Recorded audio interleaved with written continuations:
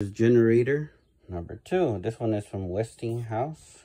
To 150 watts, 300 watts, igen200s. I thought it was a 300 power station.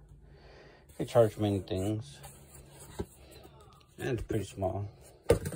Here it is. Now you could charge this the old traditional way with your plug. It's good to have. Has 3 AC, DC, USB, USB-C.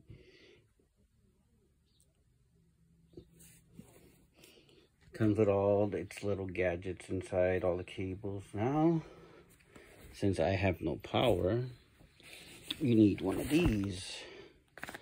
If you notice, I have the connection on. That's 2 connected solar. This is a solar panel. This is how I charge that. This is a 30 watt solar panel. Pretty big, you can notice.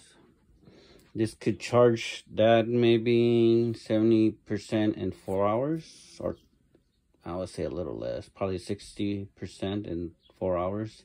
Because sometimes I connect it from 8 to 1, and it charges close to more than half. So depending on the time that you charge it.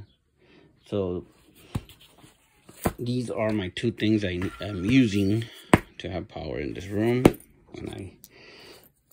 So this is video number 2 and the last video till I get my 3rd one, which will be for outdoors. These 2 are for indoors right now. The gas generator one, and this one is for my room.